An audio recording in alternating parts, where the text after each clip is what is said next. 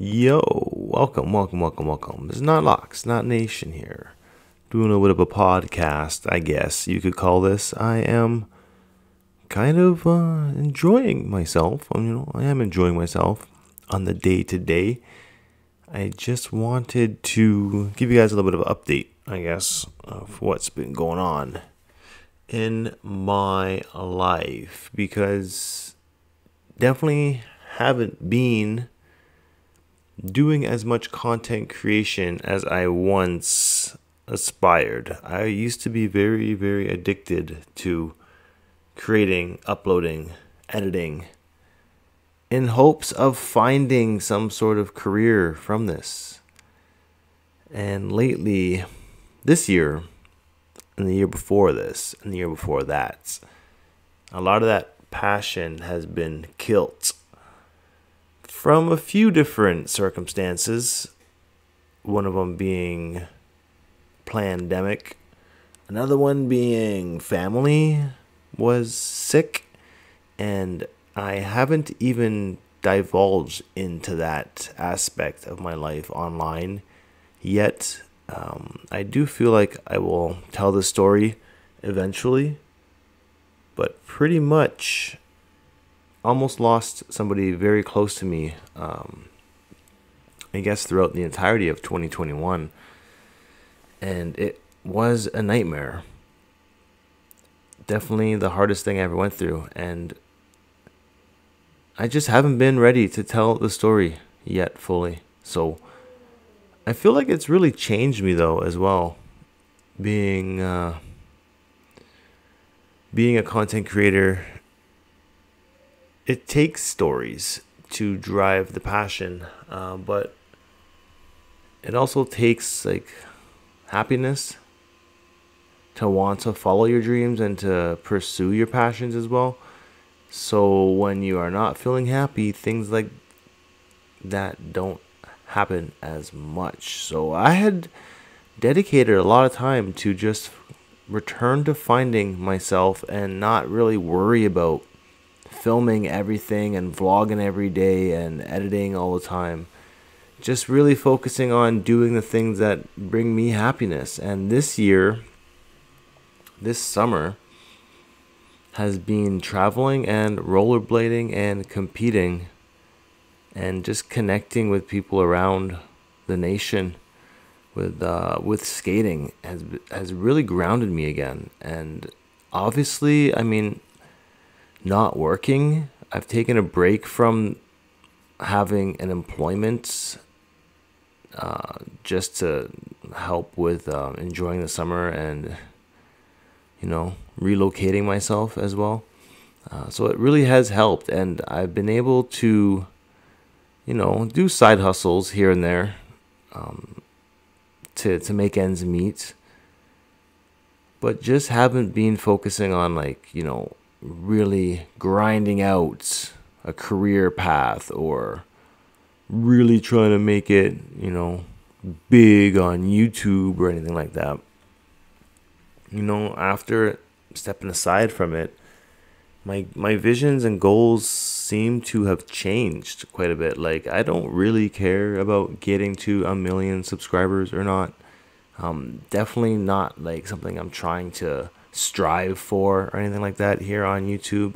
Quite frankly, I am happy with a goal of 300K subscribers, which is essentially just double what I have now. And I feel like even at that level, I could be making a pretty sustainable living just with 300,000. And it kind of goes to show how many subscribers you actually really need to make a decent living here on YouTube. And I've seen people with 75,000 subscribers, half of what I have, that make a pretty good living off of their channel. So I mean, it really comes down to their market, their niche, and the content, and the amount of money advertisers will spend on their channel. So I mean, obviously we're stuck on we're doing the dreadlock content over here, keeping people motivated, inspired to grow their hair out. And that's the main focus here on this channel. it was very detrimental at times from some topics I have talked about, some music that I've included in some of these videos. But at the end all be all, I'm super happy with the people that I've met through this channel. The viewers that have approached me in public and have complimented my work always means a lot to me. So if you ever do notice me out in public, anywhere you may be, that guy with locks, definitely holler. I would love to meet as many of you as possible. Lately, I have been spending more time with family, as I will go back to that, and I feel like that is a pretty big commitment, pretty good thing to do, because time is short, and you never really know how much longer we have with the people that we care about most. So just been doing my best to keep everything non-controversial amongst the people closest to me, and quite honestly, that will always lead down to my mood and the choices that I take in displaying my mood through my actions. Often comes down to just being a lot more patient, being humble, and being forgiving, and most importantly, being loving, and having an interest in wanting to connect with those around me as well. Definitely goes a long way. So,